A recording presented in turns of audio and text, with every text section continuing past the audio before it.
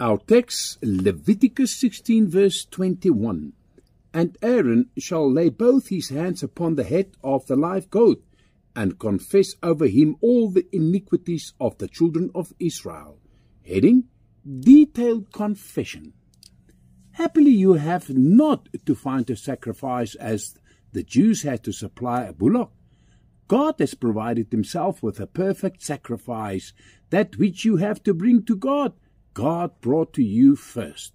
Happily, there is no need for you to repeat the examination through which the Lord Jesus passed, both at the hands of men and of devils and of God, when he was tested and tried and examined. And even the prince of this world found nothing of his own in him.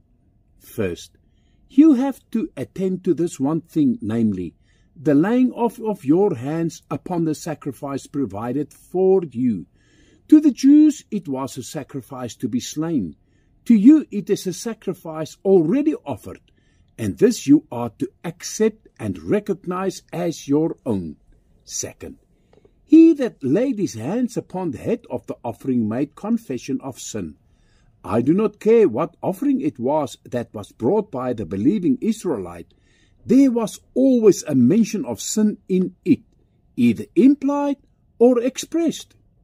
When I accept the Lord Jesus to be my righteousness, it is a confession of sin, for I should not need his righteousness if I had one of my own. The very fact of presenting a sacrifice at all contains within it a confession of the need of a sacrifice, which is the confession of personal shortcomings and the want of personal acceptableness. There was a detailed confession of sin joined with the laying on of hands in the case of the scapegoat, as we have in our text. See then that if you would have him to be your atonement, whom God has appointed to be his sacrifice, you must come to him confessing your sin.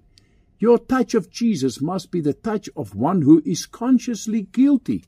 He belongs not to you unless you are a sinner. Application.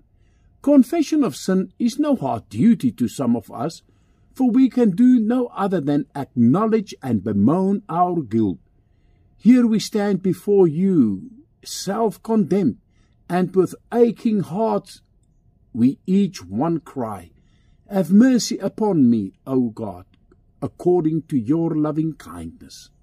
Now, do any of you refuse to make confession of guilt? Then do not think it hard Eve, since according to your own proud notion you are no sinners. The Lord should provide for you to be a Saviour. I pray, Father God, make us known we all need a Saviour. In Jesus' name, amen.